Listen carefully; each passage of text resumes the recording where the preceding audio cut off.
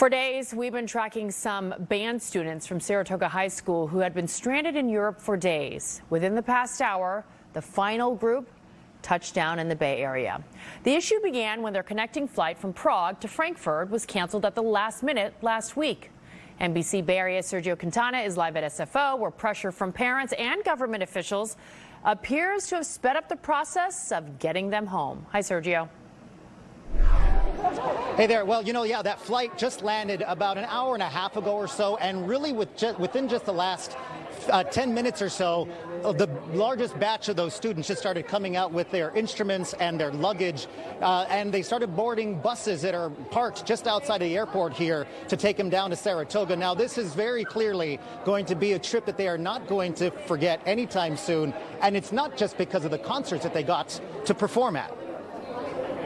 The student band members are finally heading home to Saratoga after a European trip that lasted a lot longer than they expected. I was just a lot more happy that I could be home before September and before school started again, so I could actually have the finishing of the rest of my summer break. They are the final group of students to get back home after a tour of classic concert halls in Europe. But their trip hit a major snag when Lufthansa Airlines canceled their flight from Prague to Frankfurt. That prevented them from making their connection back to the U.S. last week. Parents had initially criticized the airline for what they say was a lackluster response, saying they were told the students might not get home for weeks.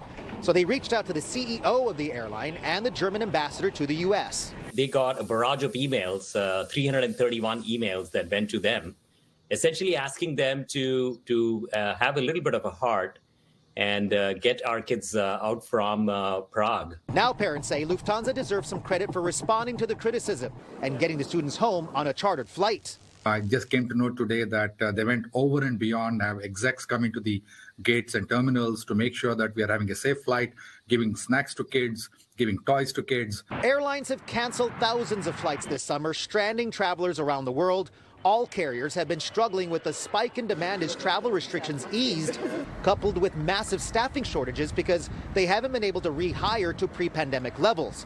In addition, a recent surge in COVID-19 infections is also affecting those available crews. The pilots, the flight attendants, ground handlers, all these people who make the planes go, they're no longer available for 10 days, 10, 14 days.